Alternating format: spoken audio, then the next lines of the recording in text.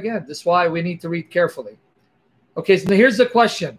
If Cain and Abel were the only two children of Adam at the time, after Cain kills Abel, who is he afraid of? Because he says, now anyone who finds me will kill me, right?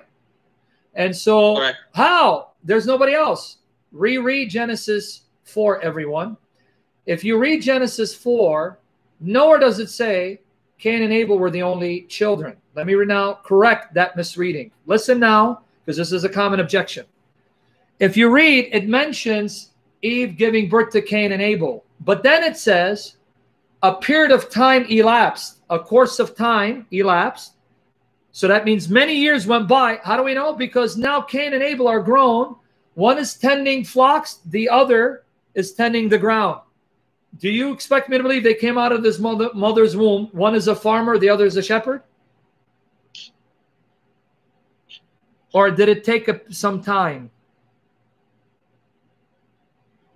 But Sam, I thought this once, but I saw that Tess, when he was born, his mother Eve was 120 years old, maybe. She was? Can you show me where it says she was 120? Why are you making up stuff like as long the way, you know, on your way? 130.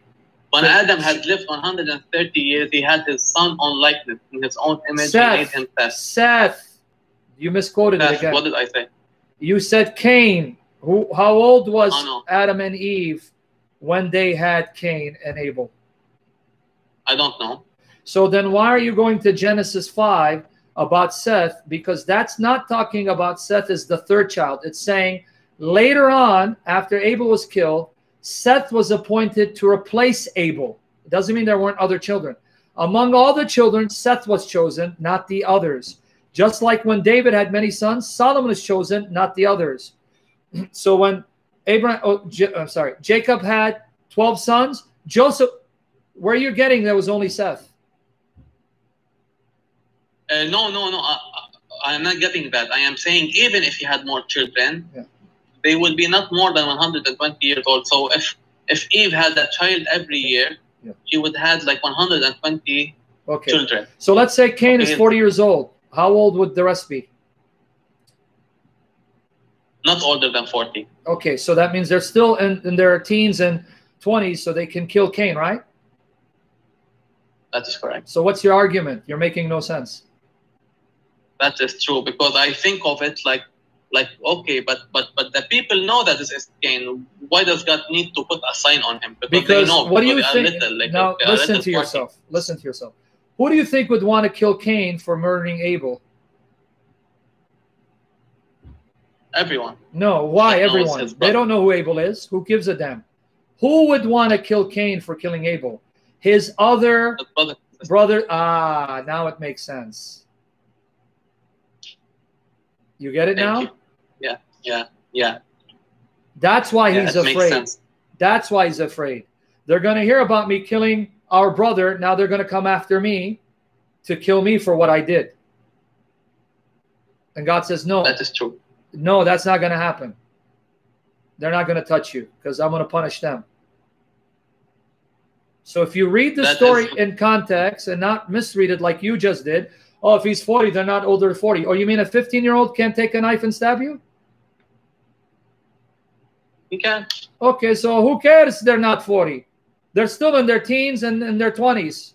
Hello, George. Hello, George. Hold on. Timmy wants to come in. Should I let Timmy speak? No, it's okay. Okay, let me now run you through it. In Genesis 4, it's talking about Cain and Abel, because it's going to talk about Cain killing Abel, so they're the main characters, right? It's going to talk about the first murder. But they didn't come out of their mother's womb. Hey, Cain, I'm going to go and tend the flock, and become, the gardener, tending. It says a course of time, meaning a period of time elapsed.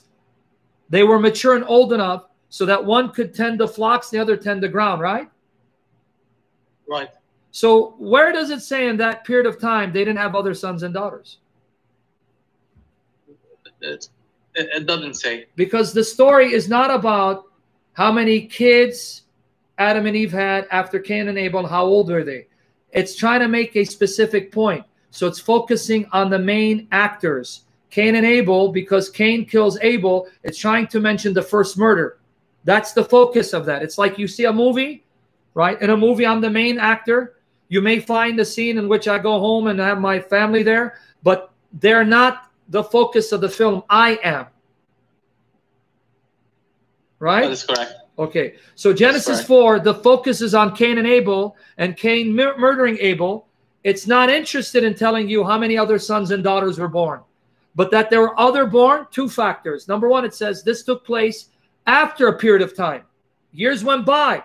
So unless you assume Adam and Eve lived like monks and had no children, why would you assume that? I can't assume something I don't know. So here, let's use your logic.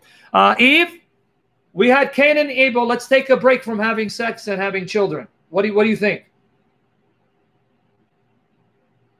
That's true. You get it, right? I mean, now when you think about it, common sense, right? So what was Cain and Abel doing? I'm sorry, Adam and Eve doing? They were playing what? They were playing poker?